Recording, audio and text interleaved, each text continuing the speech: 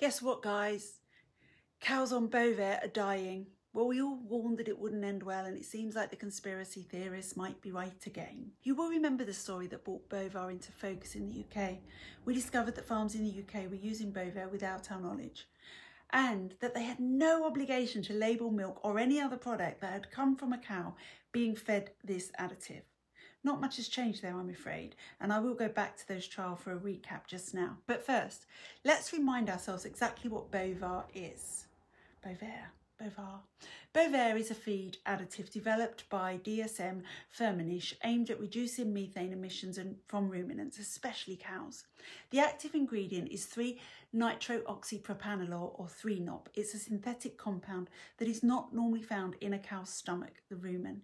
It works by inhibiting an enzyme in the rumen microbial fermentation process that produces less methane as a result, so that instead of cows exhaling or burping out methane, the carbon and hydrogen are redirected into other compounds, reducing methane per cow. In layman's terms, it interferes with a complex and natural ruminating process in cows' stomachs to change the natural production of methane that cows burp and breathe out. The safety studies say that it is in trace amounts in milk and below acceptable levels, but I would point out that many things in the UK are below the acceptable level, but higher than acceptable levels in other countries for health.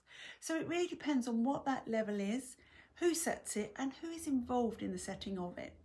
If you or I were to eat or inhale concentrated 3-NOP, it can cause burning of the mouth. This 3-NOP additive, by the way, it will cause burning of the mouth, throat and stomach, nausea, vomiting, diarrhea and dizziness from the nitrate-like effect on blood pressure. It might cause mild methylmyoglobinaemia. Your blood can't carry oxygen efficiently if taken in large amounts. Animal studies show that liver enzyme elevation and oxidative stress of the liver at higher doses. It's an irritant to eyes, skin, lungs in powder form. The people working with BOVAER wear protective clothing because if it touches their skin or gets in their eyes, it's a problem. So based on the chemistry and animal data, deliberate ingestion would absolutely warrant emergency medical evaluation and supportive treatment. Notwithstanding this, it is approved in several markets, including the EU and the UK, for use in cattle feed. Regulatory assessments by the FSA found no safety concerns whatsoever when BOVAER is used at the approved dose for animals or consumers. So what's going on in Denmark? Well, in Denmark, it is now a legal requirement for all cows to be fed certain amounts of this stuff to reduce emissions. The Danish Dairy Farmers Association have received direct contact from 30 to 40 farmers claiming problems. There are emerging reports from these farmers that suggest a possible link between the feed additive BOVAER and health problems in cows, and I can't say I'm surprised. Now, just a month after farmers complied with their new law, some say that after introducing BOVAER to their herds, they've seen cows become ill or underperform. They've reduced appetite, lower milk yields, lethargy, digestive issues, fever, and in some cases cows have died or needed to be culled. The manufacturer maintains that the additive is safe and says that to date they have not identified BOVAER as a confirmed cause of any reported health problems in cows. The Danish Food and Veterinary Administration, however, has acknowledged reports and has asked scientists at Aarhus University to study the issue. They would not do this without reason. So what do we know?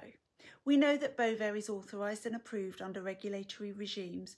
Safety assessments by manufacturers claim no significant issues at approved doses. We know the Danish policy imposition has brought the additive into wider use in the country, and they're in a transitional period. We know that there are multiple farmer reports of health problems in cattle coincident with the introduction of BOVAER.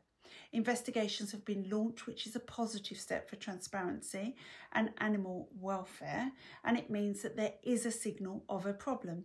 What we don't yet know is we don't have a scientifically peer-reviewed study that's publicly available that establishes causation between BOVAER use and the reported illness or death of cows.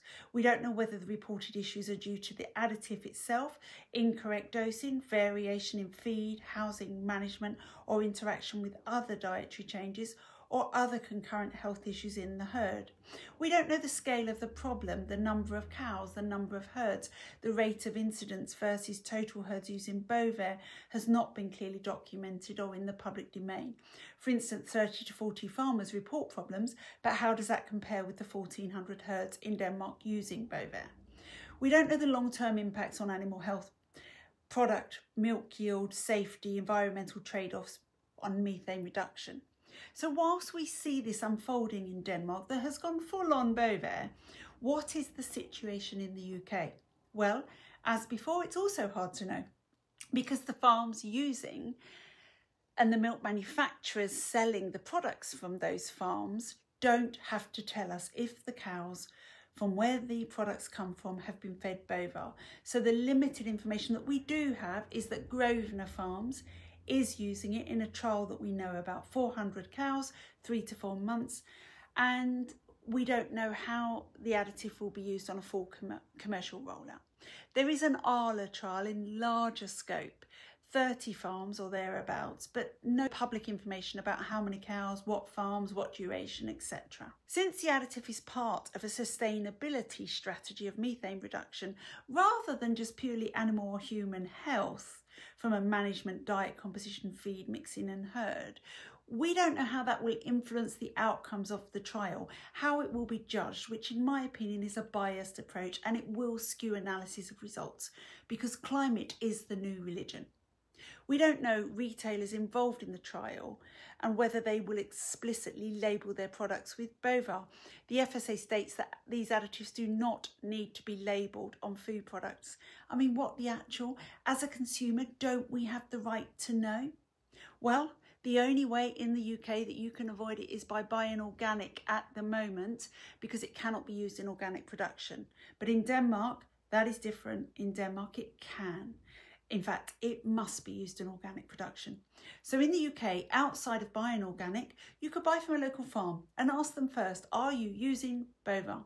So to summarise, we have signals from Denmark that the additive is affecting cows and that it may be linked to reduced milk production through to death.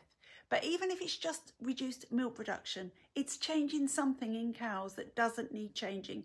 And if there are health effects, we may not see those changes for years when it will be too late. The additives in our day-to-day food are already killing us, but they are legal, guys, and we are eating them. Why, oh why, do we always have to interfere with nature and try and alter another part of it? It is most often damaging to all involved. A cow's stomach is complex. It allows it to digest in a way that we can't, and it is interfering with that at our peril. So let's go back to the way that nature intended and stop fixing things that are not broken. I don't want to be ingesting chemicals that I can avoid, and I would suggest that you don't either. So what to do? First of all, take it seriously, guys. Don't rely on the government or the manufacturers to act in your best interest because they don't and they won't. That's not going to change. They're making money. Buy organic in the UK, although in Denmark it's too late. Keep your ear to the ground for any changes to this and for more information. Say no to being part of this Frankenstein horror show. It is, of course, a Frankenstein horror show. They are changing a natural process in one of our animals. Take these reports seriously. They will be dismissed as anecdotal with no scientific peer-reviewed study confirming the causal link between BOVAER and cow insect. This is true for now. For now. The manufacturer, of course, states that early research did not find evidence of disease in cows using BOVAER under controlled conditions. I don't want to be ingesting these chemicals, and farms don't work under controlled conditions. Cows wander in fields and they can't when they're being fed on BOVAER. So that's a difference that the manufacturers didn't have in their lab experiment. Things don't work out in the field in the same way that they do in a laboratory. What can I say? I think we should always take people on the ground, i.e. farmers, seriously. They want an easy life. They don't want to be seeing their cows affected by these additives and these chemicals. They would do this if it wasn't causing them problems. It is causing them problems. It is being taken seriously in Denmark. They have asked the university to investigate. Take it seriously, say no. And at the moment in the UK, the way that you can say no is by buying organic or going to your local farmer and supporting small businesses. So I am doing that, guys. I actually have my milk delivered every day, but not everybody can do that. But just do every little bit that you can. Stay alert. Try and be as natural as you can and say no to these interventions over which we have no say. I will keep my ear to the ground for you and for me, and I will update you when I get more information. Take care, everybody. Be safe. Eat natural.